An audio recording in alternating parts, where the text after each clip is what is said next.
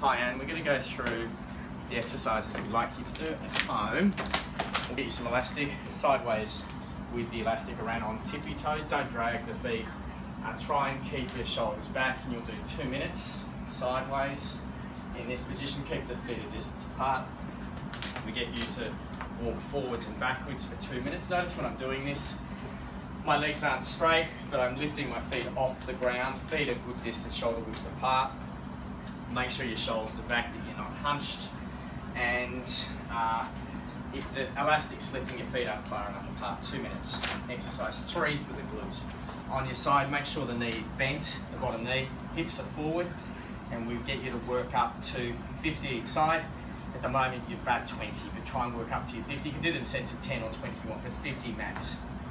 4, while you're on the ground, foot up onto a chair, lifting up and down, working up to 50 reps at the moment. You can do 10. 5, just go over here and okay, on a step, single leg calf raises. Oh. You're doing. Do it again. Is that another one? No, keep going. Is it a new part of the video? No, keep going, keep going.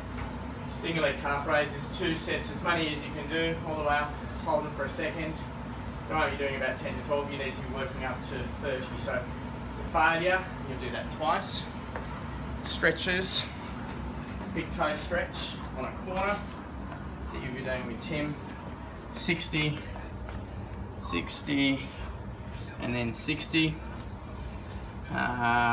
And just to remind you at home, I would be suggesting you get a pair of runners for as much of the day as you can, even using runners in the house if possible, putting the gel inserts into your shoe. And then the last thing is, if you're in a condo, getting onto a stationary cycle for 20 minutes 3 times a week, high intensity, heart rate above 150. Thanks.